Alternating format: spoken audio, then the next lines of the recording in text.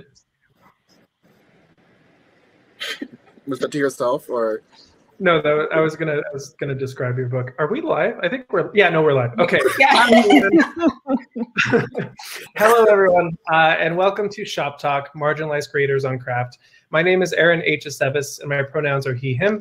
I'm the author of This Is Why They Hate Us, a young adult novel coming spring 2022 from Simon & Schuster Books for Young Readers.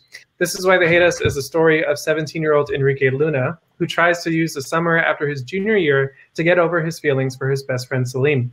I'm your moderator tonight, and I'm talking with mortal enemies, Emery Lee and Jonny Garza. Emery Lee, E-R-M, is a kidlit author, artist, and YouTuber hailing from a mixed racial background. After graduating with a degree in creative writing, he's gone on to author novels, short stories, and webcomics. When away from reading and writing, you'll most likely find him engaged in art or snuggling cute dogs. Our debut novel, Meet Cute Diary, releases May 4th, 2021 from Quilltree Books / HarperCollins. Thank you for joining us, Emery. Thank you for giving me this platform to publicly attack Jonny. You are very welcome. I'm looking forward to it. This is our second panel together, right? Yeah.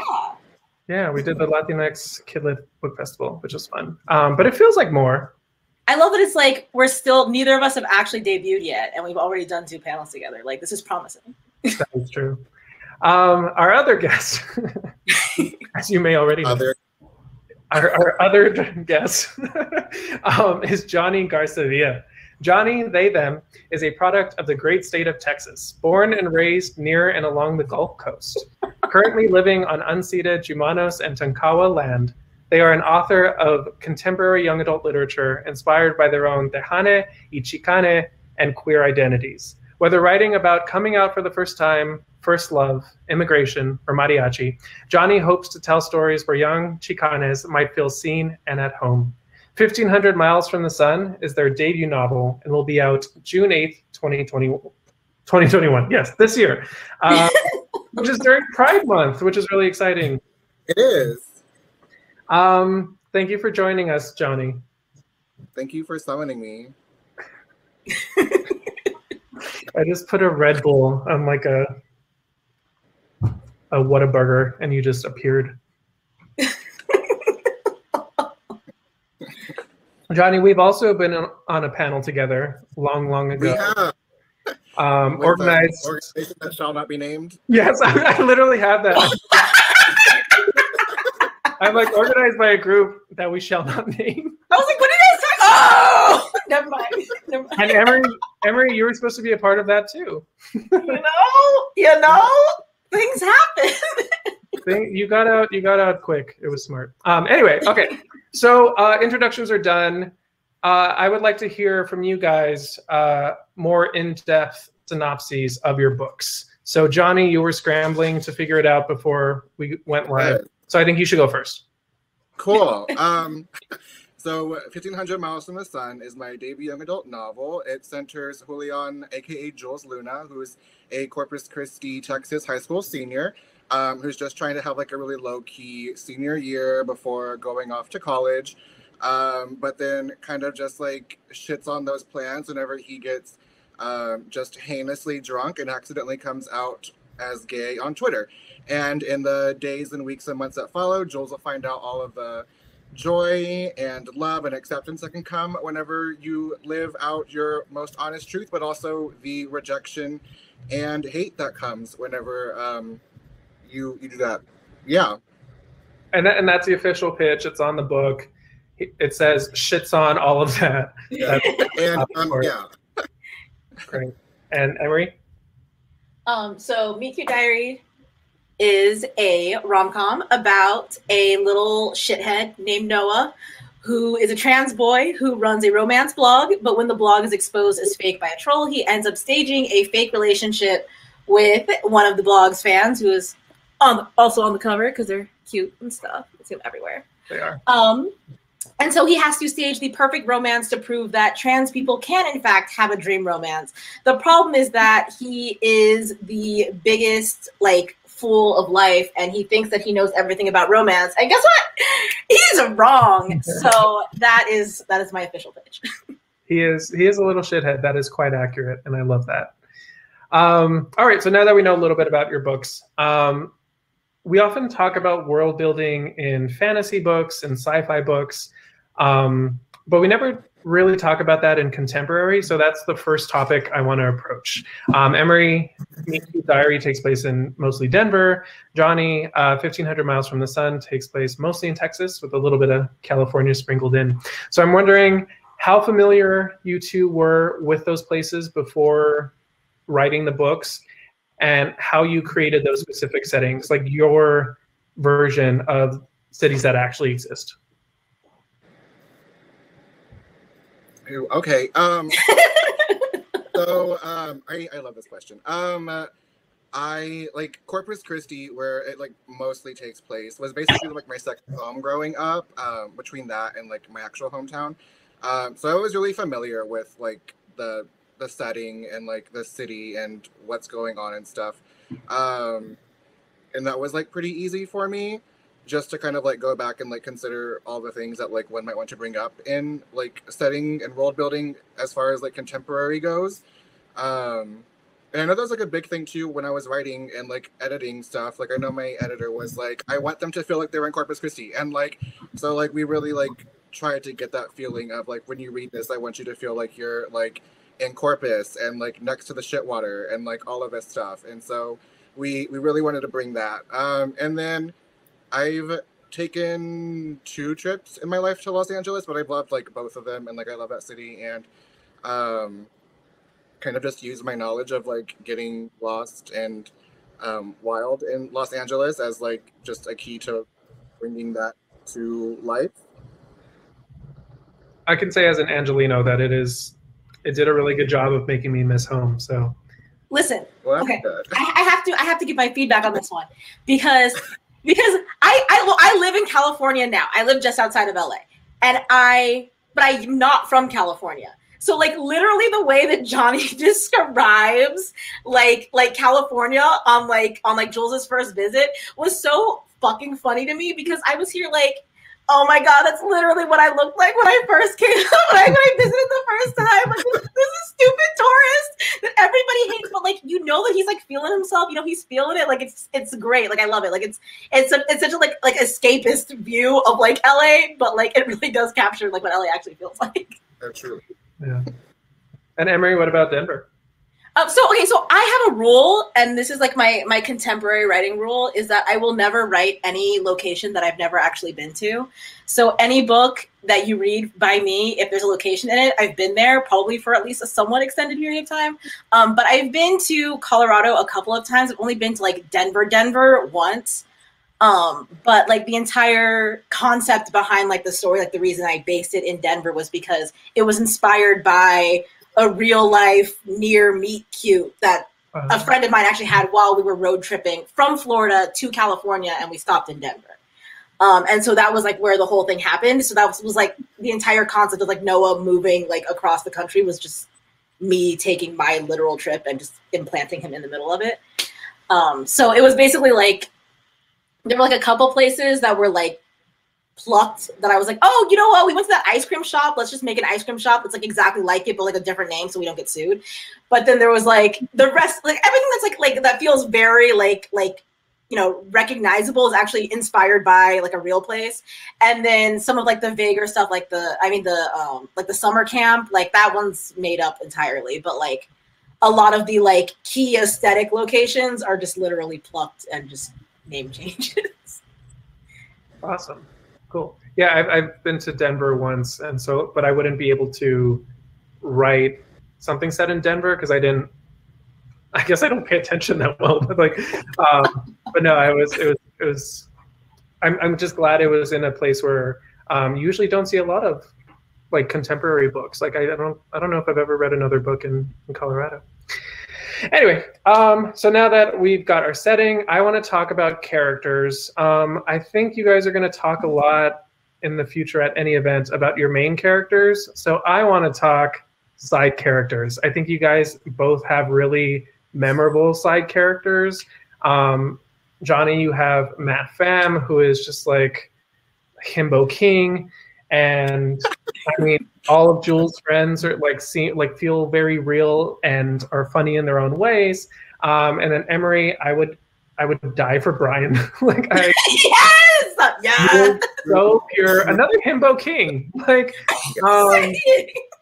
like I love Brian so much. So I'm wondering what your guys' approach to side characters was, whether they were sort of based on real people or if they had other character models. If you were worried that the side characters were going to take the shine away from your narrator and you're like, oh no, I've created a monster. Like, so if you guys want to talk about that, Emery, you can go first.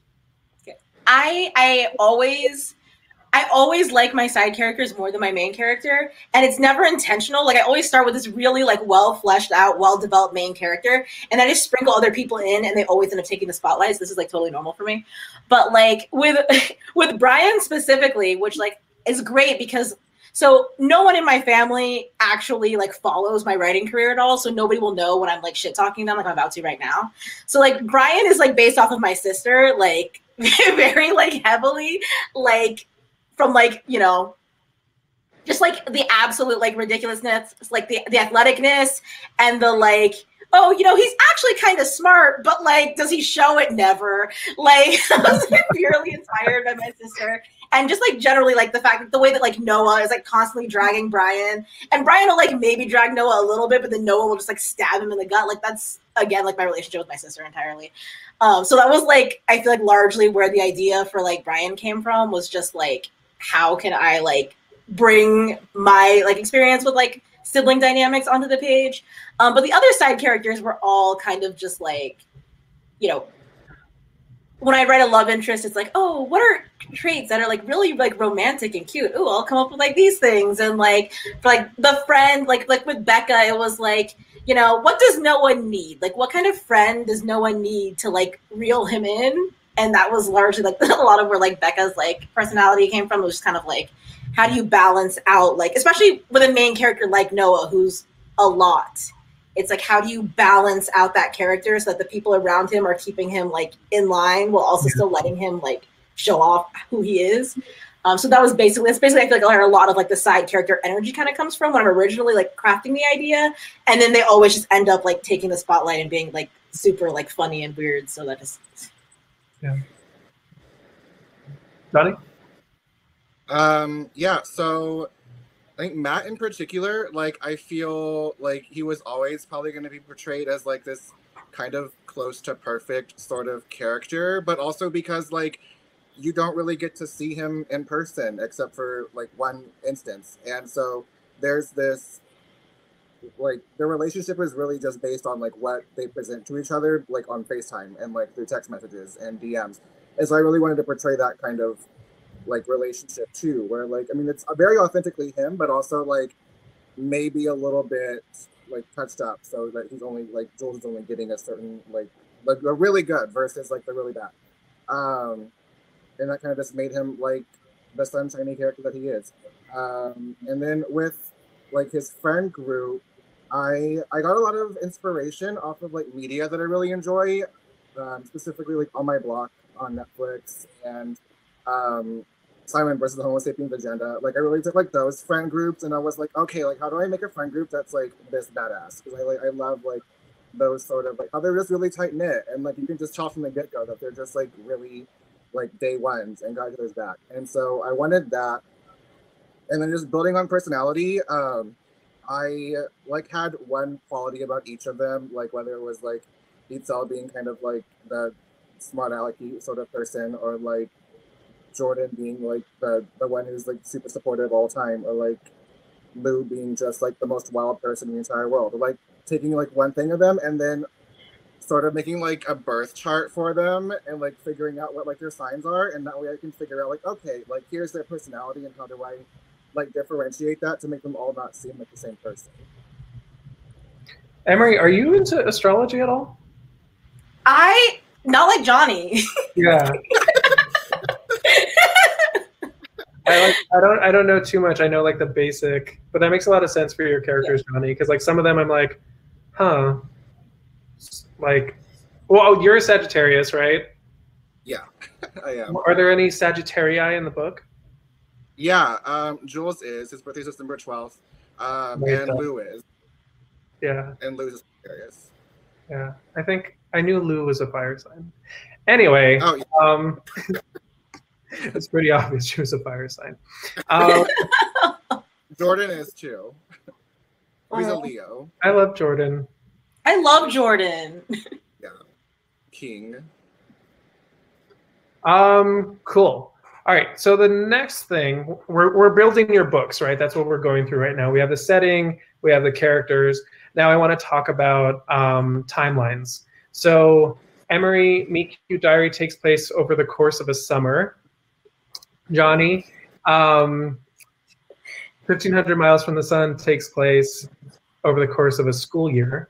So I'm wondering how you guys came up with the time frame and what that meant in terms of pacing and things you were trying to achieve with your timelines, with the amount of time that you gave your characters to figure their shit out. Sounds like you got a good answer, Emery. Why don't you go first? We're all waiting, Emery. Well, what it meant in terms of pacing was a lot of my agent and my editor being like, you know, these dates don't make sense, right? So I mean, I think you both know I'm a pantser. I don't plan anything out like pretty much before I start writing. So like when I for my first draft is always like a mess. Like it's just always ridiculous. But like even this one, because this is the book that I signed with my first agent off of. Like even this one, which was fully revised and everything by the time it got to my first agent, my editor still was like plucking out like this doesn't make sense. Like you skipped like a week here and like why are these times all off? And here's the thing, I've done what Jonny did with like the school year like timeline thing, and it was the biggest mistake of my life. There's nothing harder than trying to. There is nothing harder. Like I can write like 20 years in a high fantasy, but if you try to make me write a school year and actually get the timing right, it's gonna be bullshit. It's never gonna work. I can't pace that for my life. So I was like, okay, a summer, that'll be easy. It's 3 months. It still didn't make sense. It was still all wrong. Like to this day, I like there's a Christmas in July party, and that's like nearing the end of the book, and like even just making it make sense that party ended up in July was like the world's biggest like stressor for me. I couldn't make it happen because everything didn't line up right, and it was just horrible. And all I'm saying is like if anyone is like, hey, how did you pace this book? Like don't ask me, ask somebody who knows what they're doing. I'm gonna drive you off a cliff. I mean, the final product makes a lot of sense. It feels, like a summer. And that's what we were aiming for. I'm just saying that I was not the one who did it. Well, kudos to your editor. And Jonny, how did you do but this? Also, like, time is a scam, and like trying to do dates, like that's the worst part of writing contemporary. Is like everyone knows the calendar, so you can't fuck that up. Like that's the worst. And like writing stories now that have like a shorter timeline is the absolute worst. But this one taking like mainly in the course of a school year, but also like basically a whole calendar year. I think like the most meaningful part that my like agent and editors helped me get is like making sure that each chapter has a purpose and like drives the storyline, because a lot of it was like I know like earlier drafts had like, oh, like every single major holiday is like mentioned. And like, they were like, why does this need to be a thing? Like, why do we need to see him making Thanksgiving? Why do we need to see like this shit and that shit? And it's like, I don't know, because it's cute. And so like, they really like stress, like if we're going to include a chapter, it can't just be like him cooking again for like the 8th time. Like we get it. He knows how to cook. And so it was a lot of just like inserting things that were going to drive the story forward and not make it seem like we were either stuck in like the same week for forever, or like the jumping around seemed to like be a little bit too hard to comprehend. I know there are parts where, especially like in the second half, where like we kind of do a little jump forward that's like a little bit more than I think the first half, but like wanting to make sure that like we can still keep up with what's happening and where it's going and like what at least the month is maybe. and just like really, I know my copy editor like did a whole like Excel sheet of like, here's like each day and month and what's happening in each chapter on those months. And like, we have to make sure that we get that right. And I'm like, oh my God, okay, like we'll see. Yeah.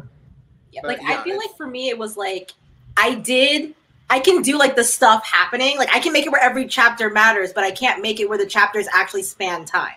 So it'll be like, oh, cool, like 20 chapters where important things happen, but then it turns out that was all like 4 days. And then you're like.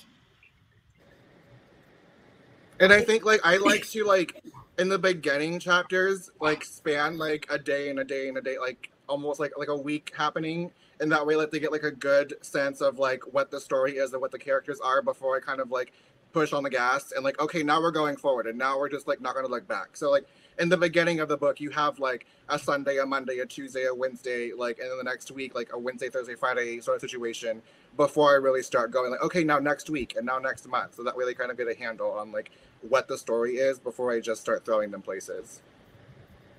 My problem is that whenever I try to do like slow and steady, what I end up doing is it's either like the first like few days are too boring and nothing happens, or it's like everything happens at once. Like I never know how to balance. It's like if you're like, you know, when you have like a cake and you're trying to like frost your cake and you're just like, you just cannot get it even. Like you just either have like a shit ton of frosting like on one side or like not enough on the other. Like I feel like that's what it is with like stuff. Like once I like put stuff, and I think part of it is because again, like I said, I don't plot. I just write it and see what happens.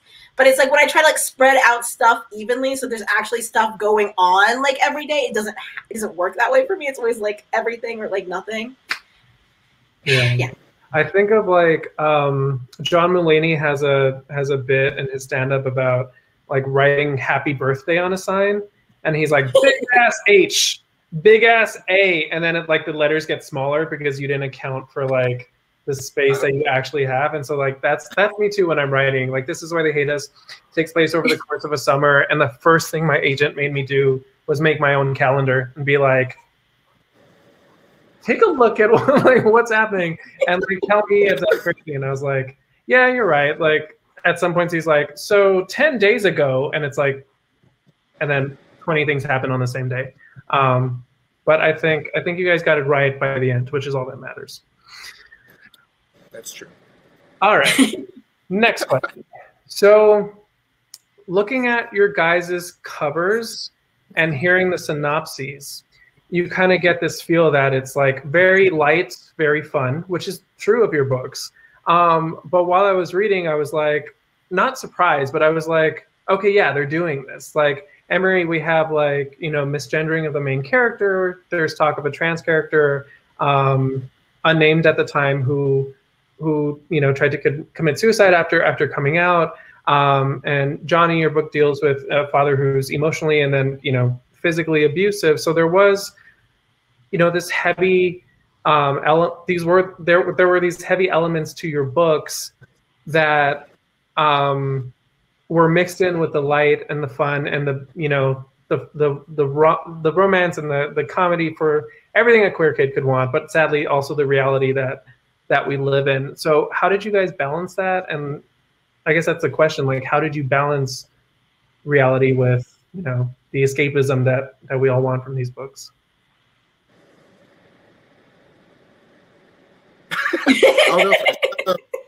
It took a lot of like dragging me into like letting myself write those tougher things. Like beta readers were very much like seeing the potential for, you know, like those kinds of scenes. They had like a little bit of them. It started out really not as like emotional and I guess like tough as it is now, but then I knew I wanted to make it like closer to what it is now. And so it was like a journey towards that, with like beta readers telling me like, hey, like maybe think of this, conversation with a developmental editor, like how far can we take it? So like the tougher parts were definitely, a lot of them were added after the cutesy stuff. It was probably like a lot more cutesy than like it is now. But I knew that I wanted that mixture. I knew that I wanted like definitely heavy stuff in there. Just because like I feel like as queer people, like that is our lives. Like we're very much like a mixture of like joy and not joy. And a lot of that joy is like joy that we create on our own, and that we have in our own heads, and allows us to just get up in the morning. And so I wanted like all of that to be in there, and yeah, and I mean, like, it's, you know, don't be surprised, anyone, but just read the author's note. Like, you'll see what's in there. Oh my god. I'm doing that. I keep hitting it, and I'm like, no, I'm gonna notice. But yeah, it was just a practice in getting my trauma on page. I'm glad you did it. It was very cathartic to read about read about another person's dealing with that. It is I think really important. And so yeah, believe the author's note, because I didn't. I was like, oh, Jonny. No, literally people will talk about it on Twitter like, oh my god, it's so funny, like, oh, Jonny's so funny, and it's like, don't be like, yes it is, but also like, maybe like, you know, I had people cry. Maybe let's talk about that for a second too, that way they aren't just like super caught off guard. Yeah, like not to be dramatic, but I did have to like stop reading your book temporarily while I was reading it, because I wasn't expecting it, so I went into it like, long distance relationship, how cute, and then there's like one scene that like vividly stands out in my mind, because I remember being like, I'm gonna go sit in the corner for like, it wasn't like a super long break. Like I took a break for like a day, which for me is like not like really not a lot. But I was like, okay, wait, give me a second. I need to think about this. Yeah. but I feel like that by the end though, it's like there's so much happiness and like humor and stuff that you almost forget that happened at the beginning. So you're like, oh right. Yeah. I feel like with my book though, it was almost the opposite of like what Jonny was talking about. Because for me, I actually went into it with like, maybe I'll include like a little bit like the misgendering that you mentioned. Like I did, that was originally in the book. Like I was like, initial plan was I was like, I want to show some of the stuff that happens like to queer people and like what it's like to have, I don't want to say like support through it, because I feel like that makes it seem like it's like, you know, this like huge explosive thing, but kind of just like having like people who stand by you and like always support you, like even when like stuff goes bad. So that was kind of like part of my intention, like as far as like that like part specifically. But I actually had a lot of feedback throughout, which was honestly really hard to hear. But I had a lot of feedback throughout where everyone was like, shouldn't there be more trauma here? Like, why are people okay with, like, why do people accept his transness so easily? Why isn't he getting misgendered more? Like, why aren't there, like I literally had comments like, you know, why is he so confident? Shouldn't he be like afraid of like, you know, walking places and getting misgendered? Shouldn't he be like worried that people are looking at him and not seeing him as a real boy? And I was just like, oh, no. Like, we're not doing that here. Like, that is not what this book is about. No. Like, and like, I do feel like, you know, and like, I feel like it's like Jonny said, like, I feel like in a lot of ways, like queer people, we are a balance of like joy, but like also like, you know, we're marginalized for a reason. But I feel like too, like, I feel like sometimes people forget that like everyone's experience is uniquely different. Like, I have not experienced a lot of like overt transphobia, like to my face. 99.9% of transphobia I experience is like on like social media or something, like, you know, with trolls and like people like actively like targeting you. But in terms of like my day-to-day life, like I live in Southern California. I used to live in another like major city. Like I've always been around like relatively liberal people, even when I went to Catholic school, surprisingly enough. So like to show Noah's experience, I wanted it to be like, you know, escapist in a way, but like also still kind of like balancing that, like, you know, yes, there are people who are ignorant around you. Yes, you will experience ignorance, but it's never like a big part of like Noah's journey. Like even like, for instance, like we were talking about, you know, the trans character who had tried to commit suicide. Like that's something that Noah mentions at the beginning of the book, and it's something that comes up again later. But a lot of it is kind of like in passing or like addressed as like something that has happened before, but like has been moved on from. So the emphasis is more on like the, you know, recovered from that. It's now like in like I said, like with the misgendering, it's not, the misgendering happens really quick, and then the emphasis is on like having somebody support you, like, and taking your side against it and saying like, no, like, it's not okay. They're not allowed to mistreat you. So like, that was kind of like the emphasis on the story was kind of like, yeah, these things are here, but like, you know, we can acknowledge they're there and then just keep going. We don't have to stop and like focus on it a lot. And I think it was just largely because, one, like I said, I don't feel like you see that a lot. And like, I mean, you don't see trans characters a lot, period. But I feel like even when someone goes like, what's your favorite trans story? I'm like, well, I really like Pose, but like, that's not happy. like, you know, like Pose is great if you want to cry like the entire time. So it was kind of like, how can I try to balance out all of the trauma that people associate with being trans, like from other media, by making this story like not emphasize that stuff so much. Yeah. Well, again, I said that's the other question, but it's like, am I echoing? A little bit. Is that me? I wonder. It stopped. Okay. A little bit. Sorry. But I say this every time, but I think you guys struck that balance, and that's why I'm asking you about this. Like, you guys did really well with everything I'm asking you about, and that's why I'm asking you about it, so that people can learn from it, so I can learn from it, so my cat can learn from it. But yeah, no, I think it was properly balanced. So we have an audience question, and it just so happens to coincide with question number 5. The audience member's question is way better worded. I'm just going to read it. Do you have word count targets for each chapter, or does each moment take as long as it needs and you'll tweak it and edit?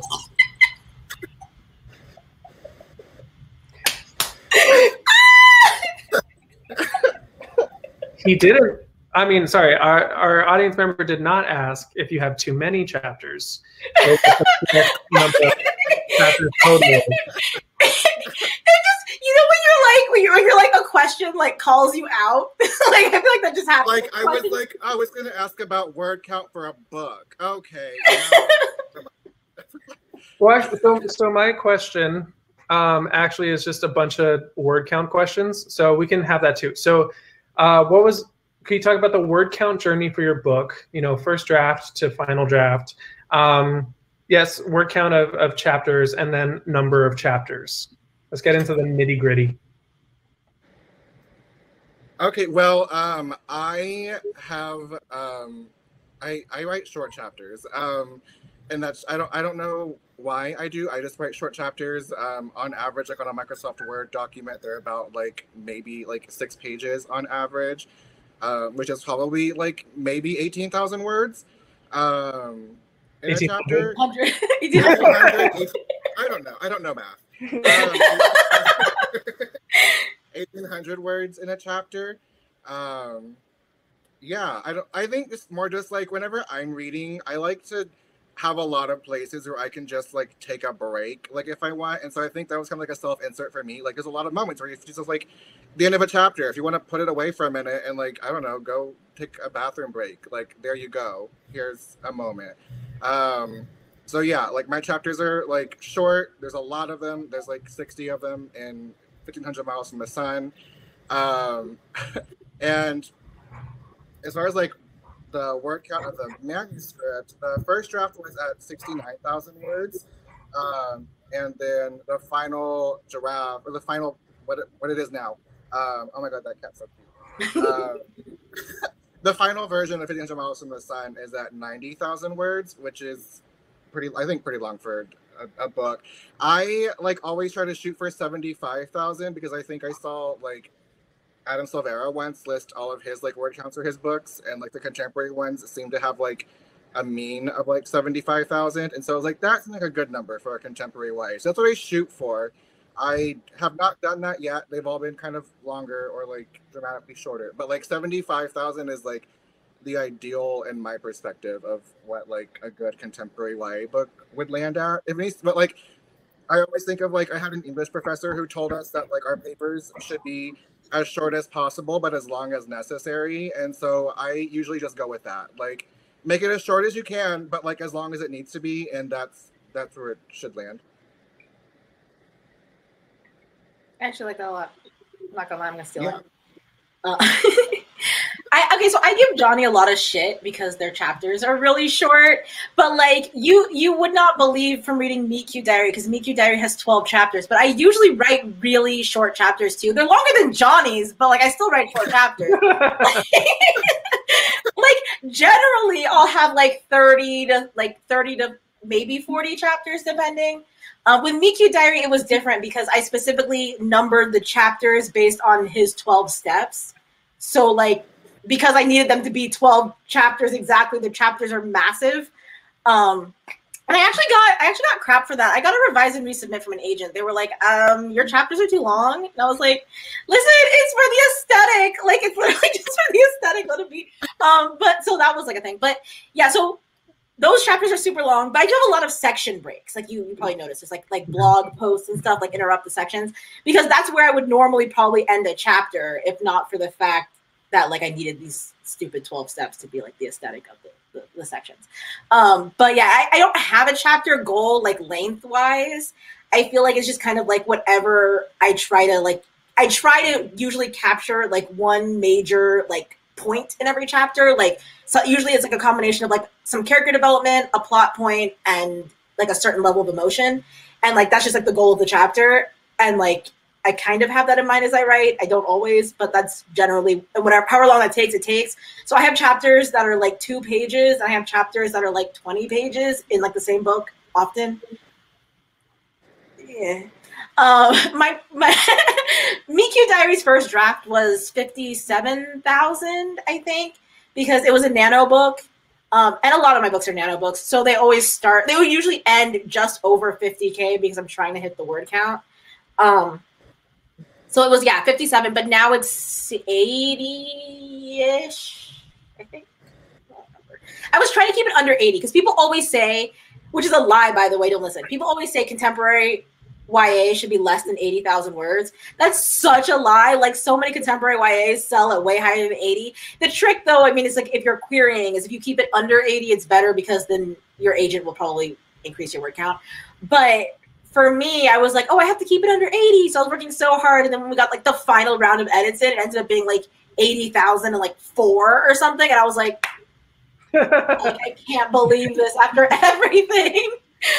Yeah, so that's, but I feel like my general like goal when I draft is like 60 to 70. I announced on Twitter the other day that I finished my first draft that actually went over 70. It was like 70,000, like 12 or something. And I was just like, yes. Yeah. This is Why They Hate Us started out at 52,000.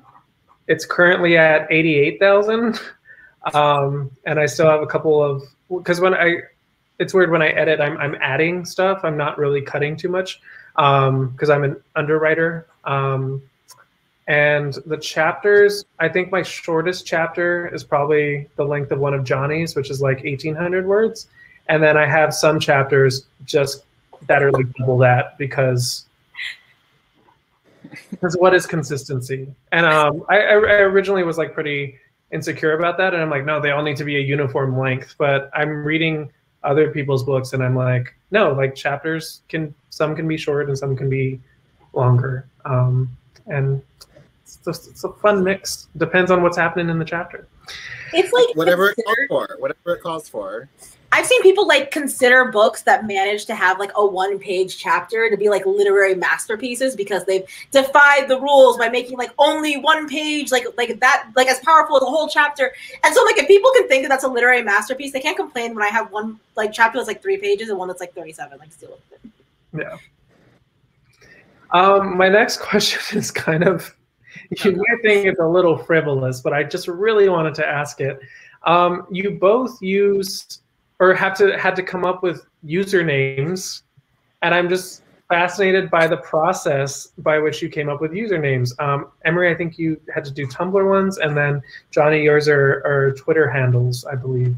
So can you talk me through the process? Because I'm sure you're like, you want them to be funny, but you don't want them to be too clever, because then people are like, are usual usernames that clever, like that sort of thing? So there's like a balance to be struck there. Emery, do you want to start? Okay, so I'm going to say, first rule is you have to go based on the platform you're writing for.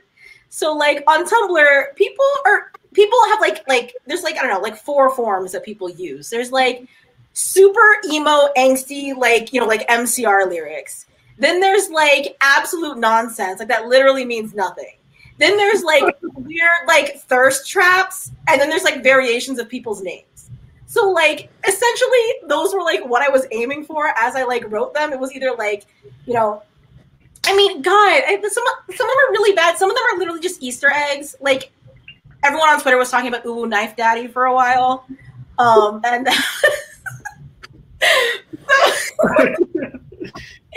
yeah, Uwu Knife Daddy. It was something my friend made up, so I put it in the book just so that he would see it. And then, of course, like, you know, now everybody's like, "Oh my God, Uwu Knife Daddy, that's so funny." And then, like, you know, so there's that. And then there was like the other day, my I got like an inquiry from like my editor, like, so they're working on the audiobook, and they have a couple questions, and it was like, how do you pronounce this? And it's like, I'm like, it's a keyboard smash. I didn't realize. I didn't think about the audiobook. I didn't think that I was going to actually pronounce this.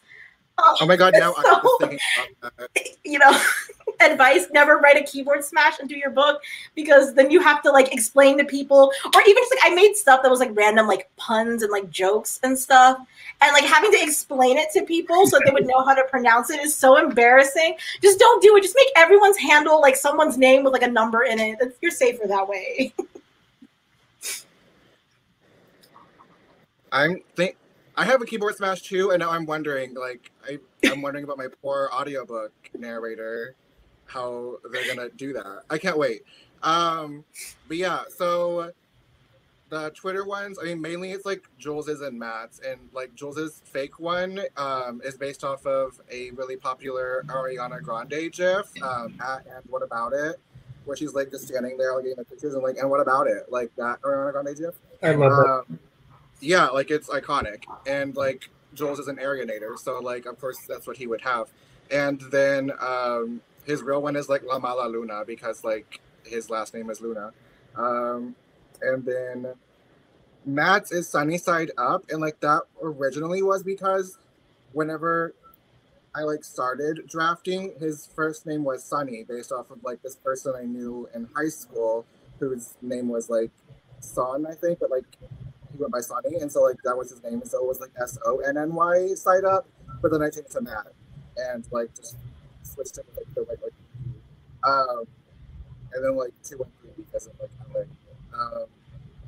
And there's like a few like that just like are briefly mentioned like in one chapter that are mostly taken from like queer Twitter like ads. Like I know there's like God Stands Luna and like Goku's Baby Mama and like Trashy Homo, and like these are all kind of like close to like what I've seen like just gay Twitter like make, and I'm like I need something chaotic like these, and so like I just kind of like let myself have fun with those. But like I try with Jules and Matt, I try to incorporate it like into like their identities and like their names. Awesome. I am literally Goku's baby mama. Anyway, so we have a question in the chat. What is everyone's writing process? How much prep do you do before you start writing? And also, how do you go about picking which idea to write?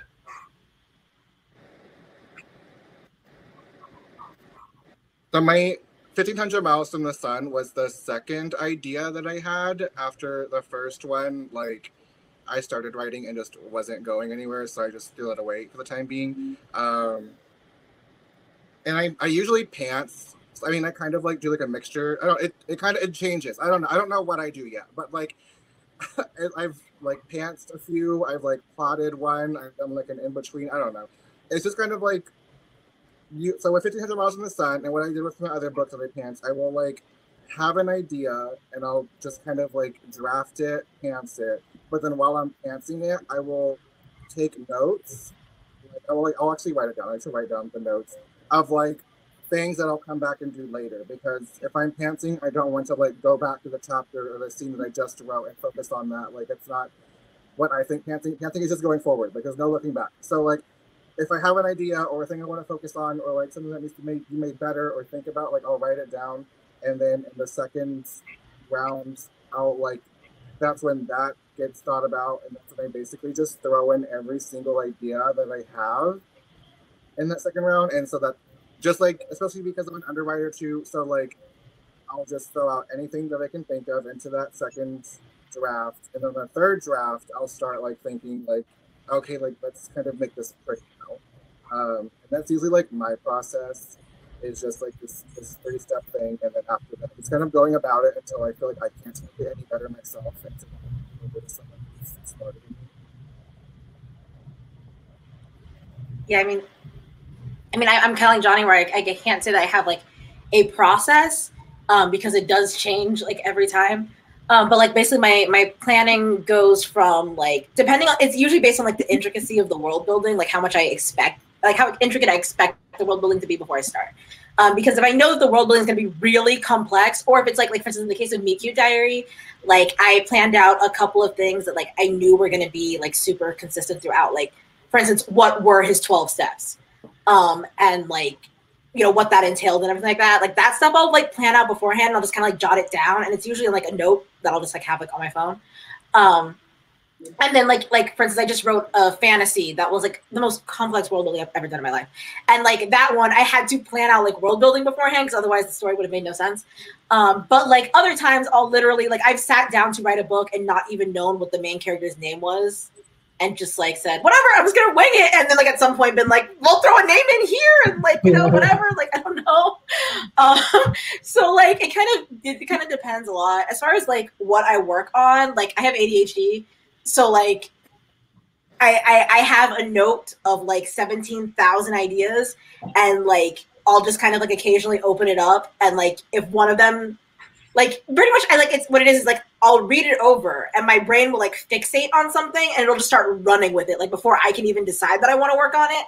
And then it's like, well, fuck it, I guess I have to. And then that's usually whatever I end up working on next. Yeah, I forgot to answer that second part. But yeah, much like Emery, like I like just will like be bombarded with a bunch of ideas, and usually I'm a person who's like, okay, I'm just gonna start writing it because I have no patience, and I'll get to like 3,000 words and realize I don't know what I'm doing, and I'll just give up.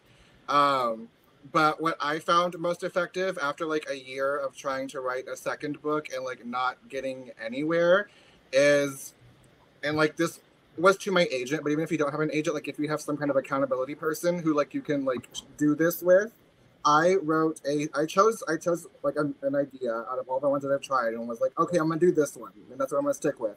And then I wrote a synopsis for it, and then I sent that synopsis to my agent and was like, if you like it, I will continue writing it. And they're like, yes, write this. So like if you don't have an agent, like but you have someone who can keep you accountable, like write that synopsis, send that synopsis. Because when if you write a synopsis, you already have an idea of like what the book is going to look like. Even if it changes, like at least you thought about it in a way that's like from beginning to middle to end. So like do that, and you already put in more effort than you probably would have regardless, and then send it to someone who can hold you accountable, and be like, okay, I'm going to write this, and that way they know, and like they're going to keep you in check, hopefully, like ideally. They might stab you if you don't. You remember what I said in the group chat the other day, Jonny? See, now I just admitted we have a group chat. No. Let me guess who else is in it. Nora? What? No! Listen. Not anymore. Listen, I would never talk to Jonny by choice, okay? We don't have a group chat. But in the group chat the other day, as I was telling you, I was like, if I write a synopsis, I can't write a book. Like literally once the synopsis is written, the book is trash. It's going in the garbage. Like it's just never gonna happen. But I will say I have done similar to like what you were saying about like sending out a synopsis, but what I'll do is I'll write like the first chapter and then I'll send it and be like, what do y'all think? Like, it's good? And then like if they're like, yeah, that's great, or if they're like, yeah, then like, I mean, usually it's a shitty synopsis that like lacks in plot at all. Like, and I feel like Claire can attest to that because like they replied with like, write this, but also think about what happens. Like something. And I was like, cool, I will keep that in mind, but no promises. But yeah, like at least you have some kind of thought of like beginning, middle, and end. Cool. So I'm a pantser, and I'm also a binge. When people say process, I don't know if they mean that or like how you actually write. I consider myself like a binge writer because I don't write every day, and I sort of just, when I feel inspired, I just don't stop doing it until I'm hungry and tired. You know, like I'll just keep doing it because I want to. And then if I don't write the next day, then I don't really care because I don't want to. Like I just always go based on my emotions. I wrote 3 books before This Is Why They Hate Us, and each of them were pantsed, but I knew where I was going. This Is Why They Hate Us was the first one that I wrote chronologically, like chapter 1, chapter 2, chapter 3. And I sort of, you know, I had an idea of where I wanted it to go, but that's why it was such a mess in edits, because I mentioned in chapter 16 for the first time that the main character was mentally ill. And it's like, when I signed with my agent, one of the first edits besides the calendar was also like, you need to thread this. Like you need to hint at it. You need to do something about the fact that in chapter 16, he just goes through a massive like depressive spiral, and it was never mentioned before. So like that's why editing that book was so hard, because it was pantsed so thoroughly, like without any sort of foresight. And I pick the ideas based on what I can't let go of in my head. I was actually trying to finish a different book. I was like 90% done with a book when I started writing This Is Why They Hate Us, and it's like I had so much less to do with that book because it was almost done, but I just couldn't not write This Is Why They Hate Us. And it was also like the first queer book that I wrote. All the other ones were straight. And so it was the one that like I just kept thinking about when I wasn't writing it. And so like that's how I went with that to write. Alrighty. We're kind of a tiny bit running out of time, so I think I'm going to skip 2 of my questions and go to the last one. This one is a really difficult question for any writer, or maybe not, I don't know. But a lot of writers think about this a lot, and it's audience. So I personally write for myself. I do what makes me laugh. I do what I want to see. What is it called? Like reader, what is it called when you give the reader exactly what they want? Fan service? Fan service. Yeah. I fan service myself. And so like I do that, but at a certain point, any writer who's going the traditionally published route has to think about an audience who's going to buy your book. So I'm wondering what you two have to say about that in terms of, yes, writing a book for yourself and your younger self or kids like you and, you know, all that stuff, but also knowing that you have to go through a system, again, for traditional publishing, you have to go through this system that's going to try to, I don't want to say exploit, but make you as marketable as possible, right? To make your book as universal as possible. So I'm wondering what, you know, drafting, editing, all those stages of your book coming to be, like, how you guys balance in your head, like, this is a book for this group in my head, but I also do want, you know, people to buy the book, like people who wouldn't understand everything that goes into it. So have at it. That was a vaguely formed question, but I'm sure, I hope that you have some things to say about that. So like, for me, I feel like my ideal reader is actually not myself. It used to be myself, and then I got smarter about it. Now my ideal reader is actually my roommate, because she has essentially the same standards that I do as far as like things that she likes, as far as like, you know, like wanting things to be like accurately diverse and like that kind of stuff. But she has very marketable taste. Like she tends to like everything that's really popular. Like, you know, she was like a hardcore directioner, and like, you know, like she's just very like, you know, she's very like, and it's not even that she's like following the trends. It's just that the types of trends that become trends are the types of things that she likes. So like, keeping in mind, like, just because I like I'm like, oh, I like this like gruesome, gory thing that only 3 other people are gonna read. No, she'll be like, I'm like, okay, you're right, I know this. So like, I trust like her feedback. And then like, I feel like, and it's hard. I feel like it's different too. Like when you have an agent, when you have an editor, like when you have somebody who's supposed to be your gatekeeper, I feel like my response is like, don't be your own gatekeeper. Like, don't force yourself to like screen out things that you do want in the book or that are important to you in the book because you're like, oh, well, the market's not going to like, you know, there's a difference between like, you know, waiting for the market to actually tell you that versus like, you know, whether or not you actually, you know, are thinking that. But like, I feel like, and this is like, honestly, like a problem I literally just had that I feel like was like really like an issue for me, but it's just like, for me, it kind of comes down to like, is this an opinion or is this a lack of experience? Because like I said, I write a lot of own voices stuff. So like my goal with everything I write is to thoroughly reflect the experience that I'm writing about. So like if I'm writing a trans story and someone's like, I don't think this is realistic, or like, why isn't he like, you know, afraid of getting outed, or like things like that, I'm gonna say, you know, as a trans person, that's not my experience. Like, I don't feel like that's something that needs to be in a book to make a book good. So I'm not going to do it. And when it comes to a matter of like identity, a matter of like those types of like experiences where it's like, look, I'm the expert on my own experience. You can't tell me that it's not my experience. That's not how things work. Like, I'm going to side with myself. When it comes to things like, you know, aesthetic or like, you know, what, you know, like, is this plot tight enough? How's the pacing? Like that kind of stuff. Like I defer. Like I will, like, if it's like hardcore, like opposite of what I want to do, like I'll discuss. But like, you know, I feel like once you have an agent and once you have an editor or like just anyone that you know is like obviously a better expert on like what can sell than you are, I feel like there reaches a point where you just kind of say, okay, look, like I'm going to trust that you know what you're doing and I'm going to like, you know, let you do that thing unless it's so like, you know, counterintuitive to literally who I am as a person that it's like, I can't sell that. I can't put that out in the world.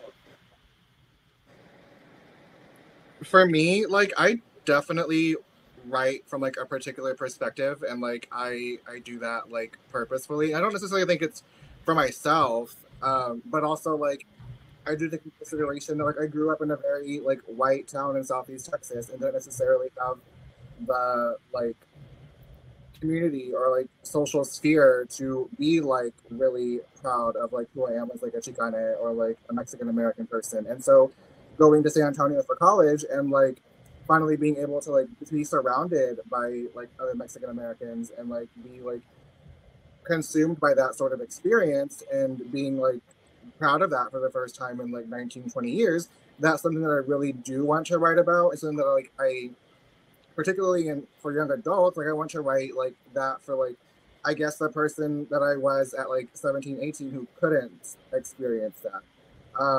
But also, I mean, I just write like what I find interesting personally. Like I find like I find like Jules's story interesting, and I find like things like immigration and like mariachi interesting, and I get that like a lot, and like taquerias and stuff like that. And so like I feel like that all like speaks and can like sometimes be formed to have a very strict like Tejane, like Mexican American perspective, and like, you know, I have had those like moments where like I don't really understand like what like the whole thing is happening here. Like I've had to like explain to like editors like this is just like the culture, like here we are.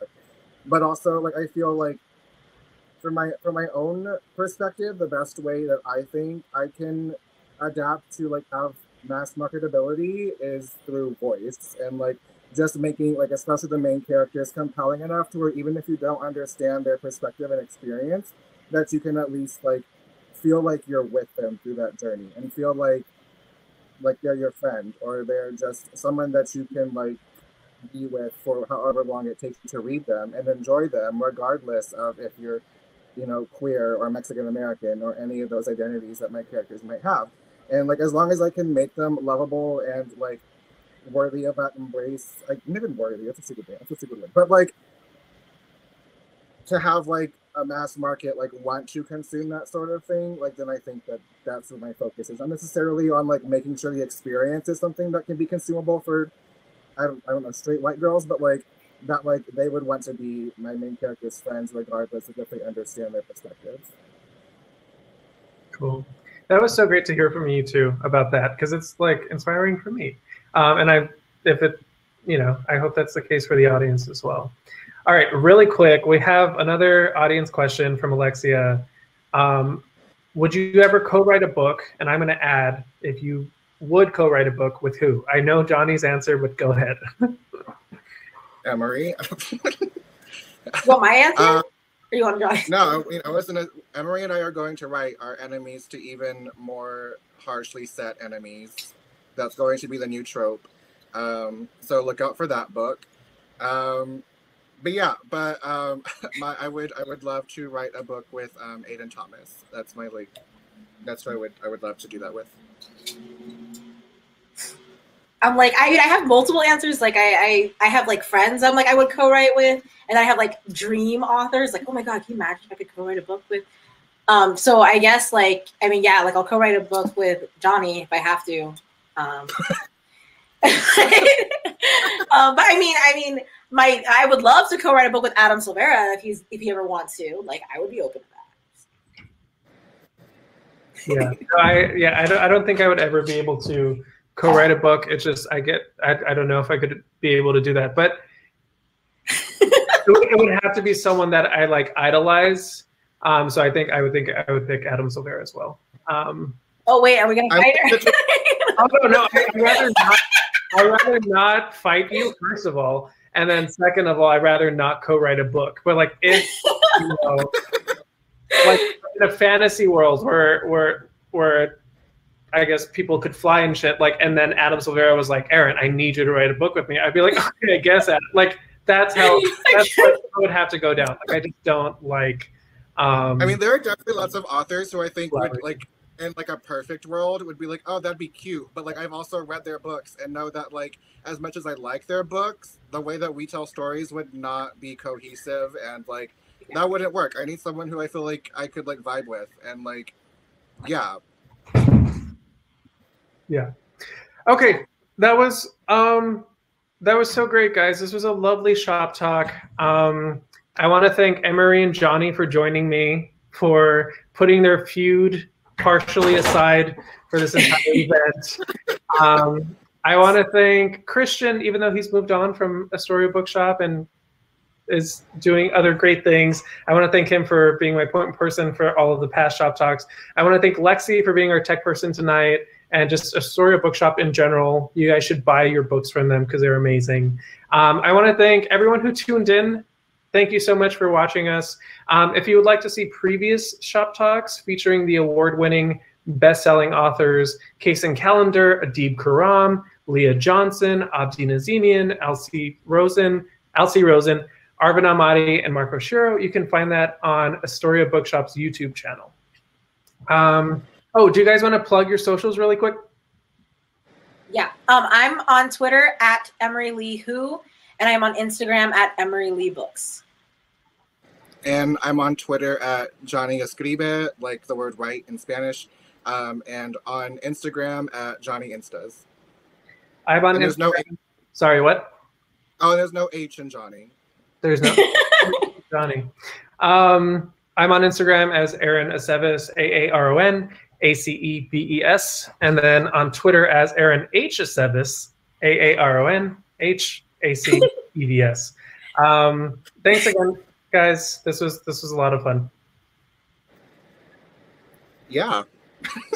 Bye all. Happy quarantine.